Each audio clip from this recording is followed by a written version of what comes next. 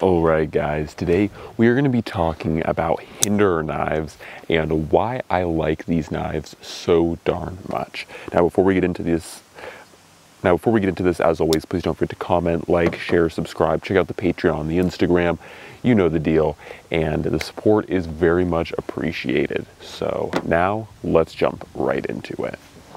Alright, so like I was saying, today we're talking about Hinderer knives, or Rick Hinderer knives, whatever you want to call them. And primarily we're going to be talking about the XM18 models. So this one is a 3-inch, or what you probably call a small Hinderer XM18. And this is a 3.5-inch XM18, or what you'd probably call a large. Now, as far as it goes, both of them come in a wide variety of flavors, as you guys could probably tell between the purple handles and the kind of ACU or Digicam handles on this guy, and of course by the blade shapes. This one is a recurve blade shape, and of course this one is a Spanto. So this is more of a classic styled XM18 with its traditional, like the Spanto tip was the first tip introduced with the XM18, and you know, this one looks just a little bit more kind of how most people would expect a Rick Hinderer or Hinderer XM18 to look. This one is more of a modern version with the CPM 20 CV steel, of course, like I said, the recurve blade shape, and purple handles. So you've got a little bit of flavors with both of them, but those are the two that I'm going to be showing. I also, for size and example, have a ZT0562 that I have put a custom edge on, and this is not a Hinderer exactly, but I will be talking about this guy in a little bit.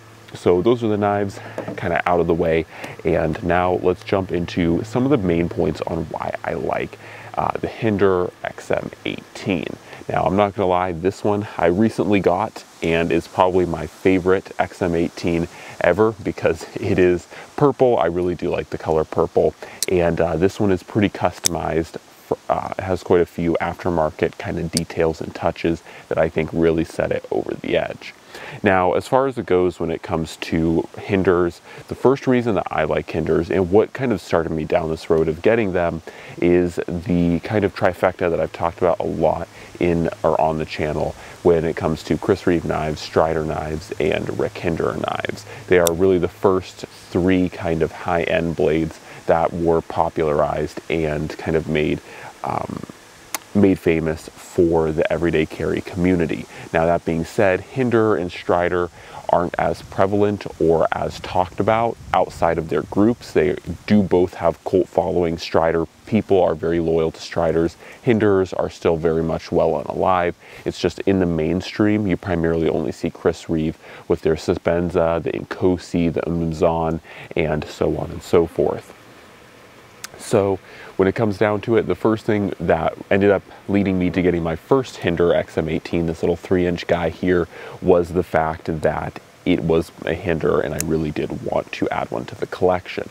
I also will say that I really do like this 3-inch size, very pocketable, and for an EDC knife, that was half the reason why I chose it, because when I did initially buy this knife, there was only two knives at the shop. There was an XM24, which is the 4-inch blade version, so this is a 3.5.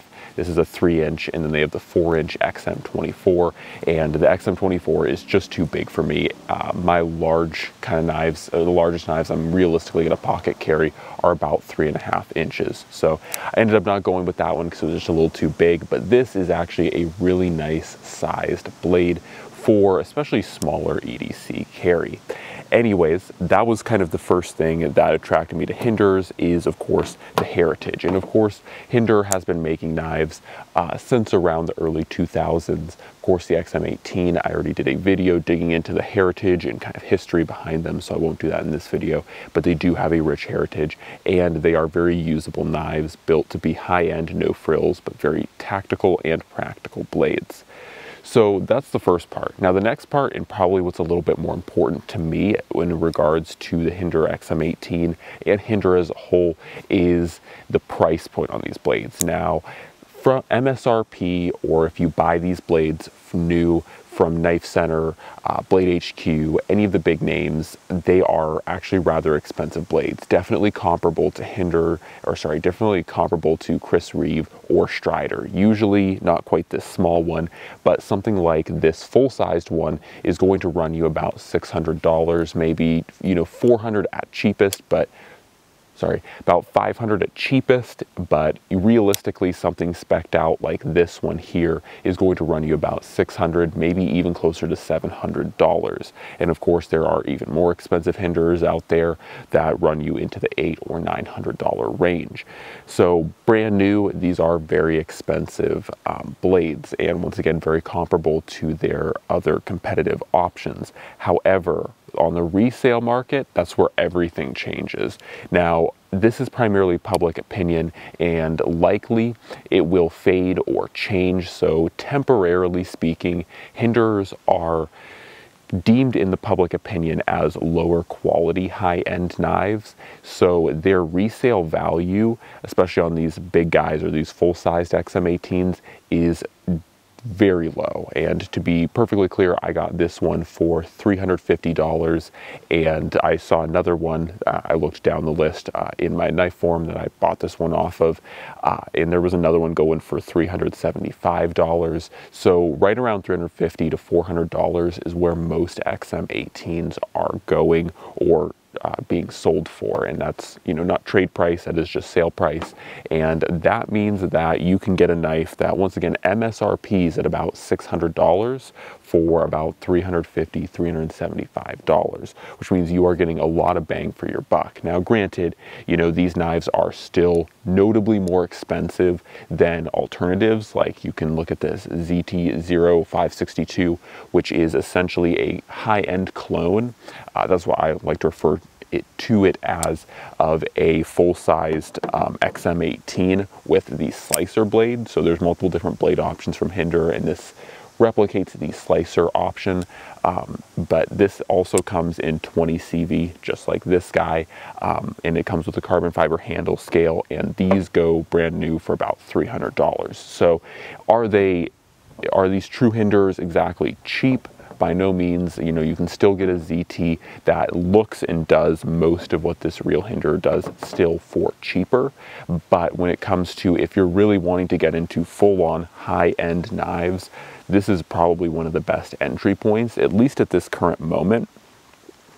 It's probably one of the best entry points, because of the fact that these Hinderers are just, you know, they lose so much value from MSRP, and you're still getting into a really gorgeous, really customizable knife for a lot less than your Chris Reeves. Your Chris Reeves tend to hold on to their value extremely well, especially considering that they just had a price jump at the time of filming this video. They increased the price like $200, so that's certainly going to send the aftermarket up, you know, a few notches.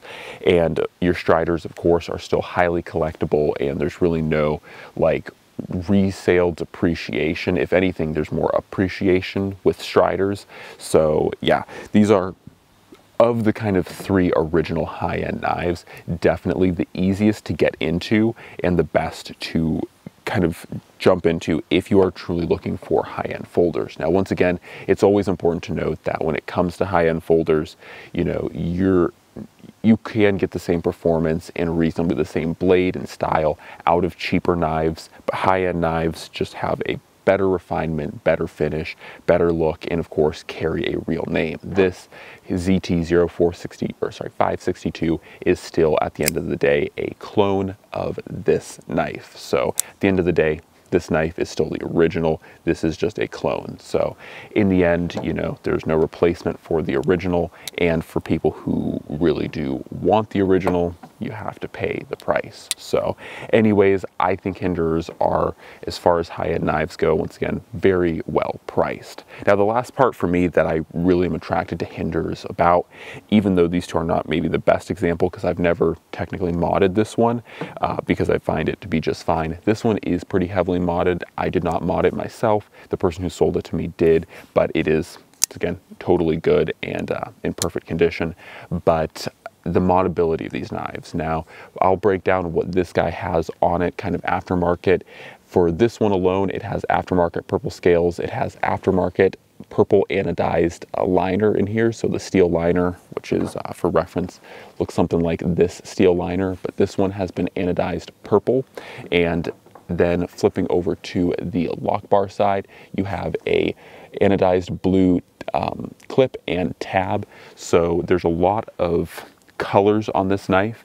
And lastly, for performance, this has skiff bearings in it, or has a skiff pivot, I guess you could say, which essentially all that means is there's an aftermarket company that makes these really nice phosphorus bronze washers that have ceramic ball bearings in them, and they are probably some of the smoothest bearings out on the market.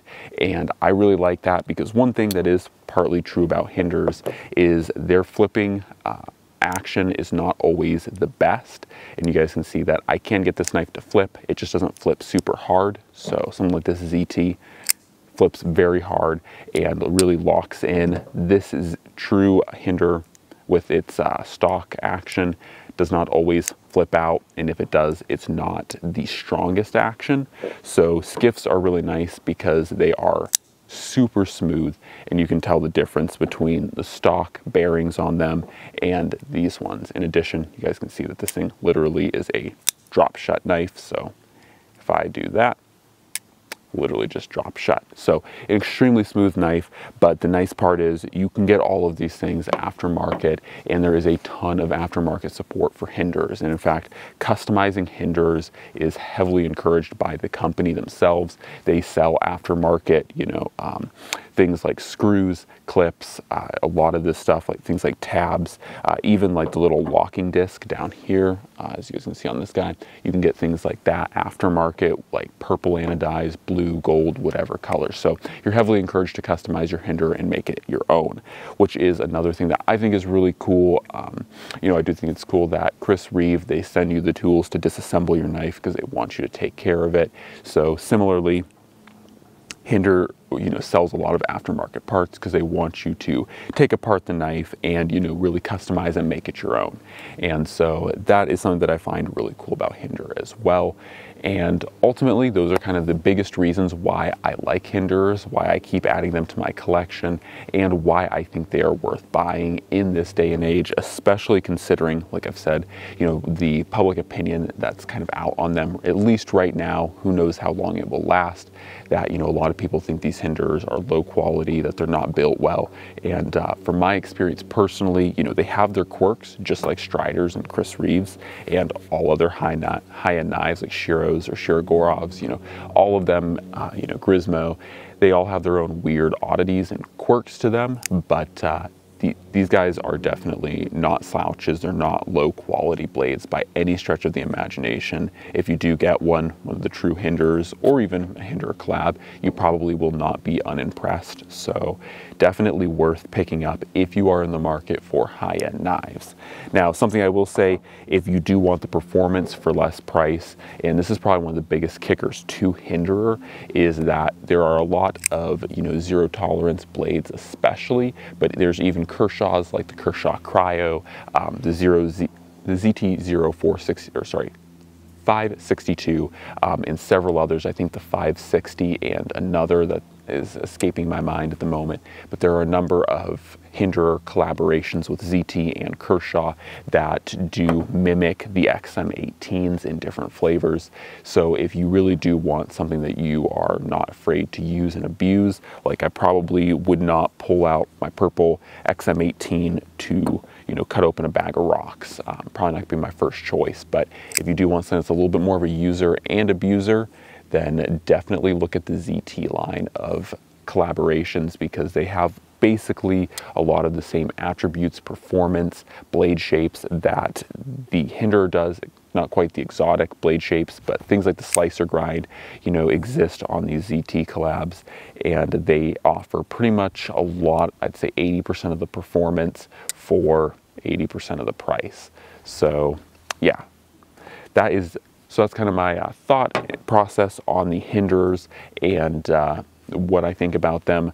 I still think that, once again, absolutely, I have no regrets about buying these Hinderers that I have. I really like them. I've even come close with at least people asking me, you know, like, hey, do you want to trade off that knife or, you know, sell that Hinderer? And I've repeatedly said no, because I do actually really like both of my Hinderers, my true Hinderers, and yeah, they're definitely staying in the collection for a long while.